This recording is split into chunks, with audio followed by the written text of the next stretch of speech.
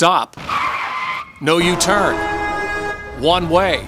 These aren't just suggestions, they're laws. And in today's world, there are rules and laws and regulations everywhere.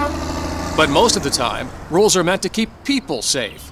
This program is about some regulations meant to keep our environment safe. Now, when you think about environmental regulations, you're probably going to picture laws limiting industrial pollution. And this program is about pollution control for a very large industry.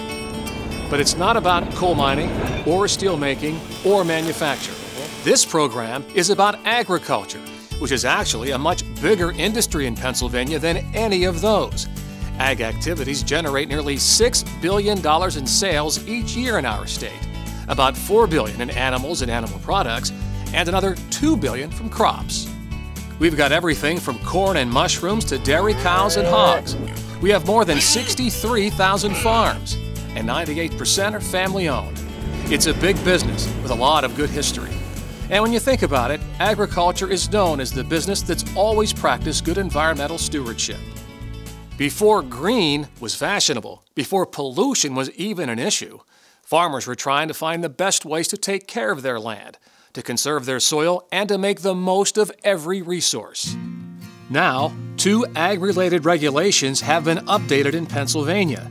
Chapter 102, which deals with erosion and sediment control and stormwater management, and Chapter 91, which deals with manure management. Both of these were initially created back in the 70s under the PA Clean Streams Law. This video is intended to give you a quick overview of these regs and the reasons why it makes sense to comply. Let's start with the fields. Since the 70s, Chapter 102 covered plowing and tilling activities, but now it includes animal heavy use areas. If you're disturbing more than 5,000 square feet of land, you must develop and follow a written plan to show how you are minimizing soil erosion. The plan centers around the best management practices, or BMPs, in place and planned for your farm and any rental tracts you operate. These plans are in 2 parts, written narrative and maps of the farm. Let's take a look at this topographic map. It shows the natural slopes, drainage areas, and streams on your farm. You can use this to build your plan. Here are roads, buildings, field boundaries, croplands are identified, haylands, pastures, animal heavy use areas, and the location of BMPs on the farm. Every farm is different, and operators can select a variety of best management practices to minimize soil loss and stay in compliance with Chapter 102. For example, no-till planting. This eliminates the need to overturn soil and expose it to the elements. Instead, stubble and roots are left to decompose naturally. This plant material holds the soil. It also encourages microbes and earthworms to help improve soil quality. No-till is a very popular BMP. Ross Orner uses it in Clearfield County, and he sees another benefit to it. The one thing I like about no-till, especially on our slopes when I'm spraying, when we used to moldboard plow, you were having to keep your foot on the brake all the time, holding the sprayer in line. No-till, you're just run along. You don't hardly have to use a brake because you're not sliding on loose soil. Another BMP is planting cover crops that grow quick and thick to hold soil in place through the rain and snow of winter. Cover crops add nutrients and organic matter to the soil. At the same time, they create a mat to help choke out weeds during summer growing season. Farming methods like strip cropping and contour farming are BMPs too. They help slow the velocity of stormwater as it flows across fields. This lowers the chance of erosion. In fields that are steep or have the potential to form gullies, BMPs such as grass waterways and diversions can be installed. Channeling water into these grassy areas helps slow runoff and lowers the risk of erosion.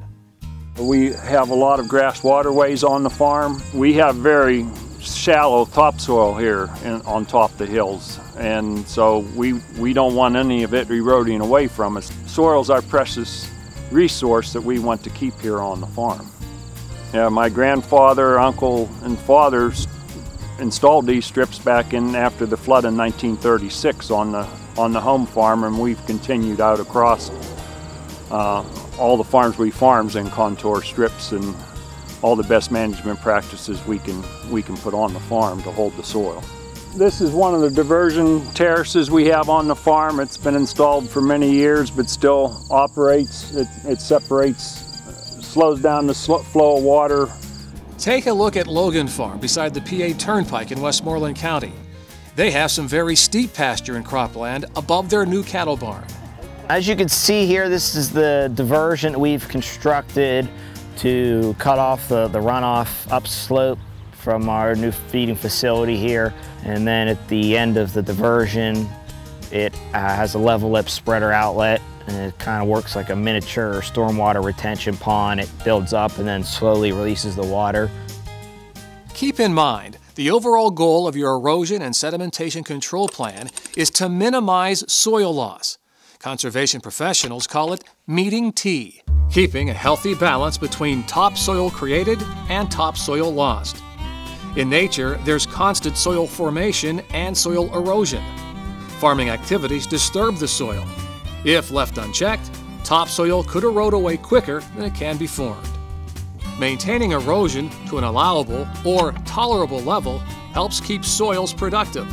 This is called meeting T. Going beyond T can gradually help build topsoil in cropping fields.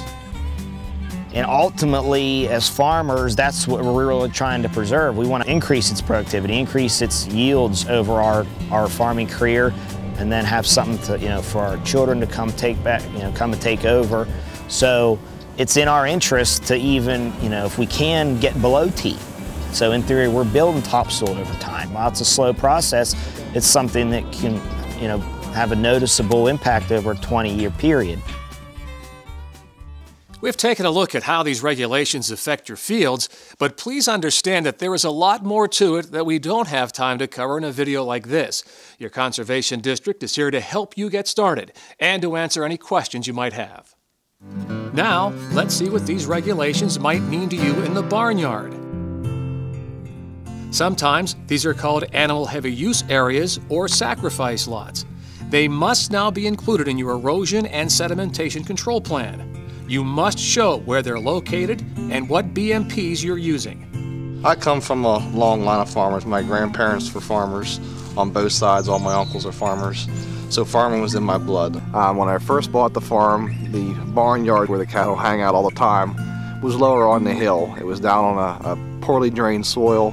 That first winter, they were down there in mud, and it really wasn't good for the cattle, and it really wasn't good for the environment. So the second year we took and moved this barnyard up the hill. I went to a better drained soil. It had some slope for drainage. It was easier to access for equipment, so I wasn't getting in there making as much ruts, compacting the soil. And the big thing I liked is I even got further away from the stream. I'm now probably 700 to 800 feet away from the stream. So any runoff off this heavy use area has to run down through about 800 feet of grass before it even hit a stream. So that makes me a lot more comfortable and helps keep the regulatory people happy too. JB's grass filters his runoff. As we saw earlier, Ben Logan tries to limit the amount of clean water entering his heavy use area. He uses grass diversions to channel clean rainwater away from his high traffic or dirty areas. The idea is to keep clean water clean. This place, around here stayed very solid and dry all winter. It was nice. We had no, around the back side of it, there was no water laying or any of that kind of stuff. That diversion cut all that off. That's water that would have been down here around the cattle and in our access road and just making things a mess.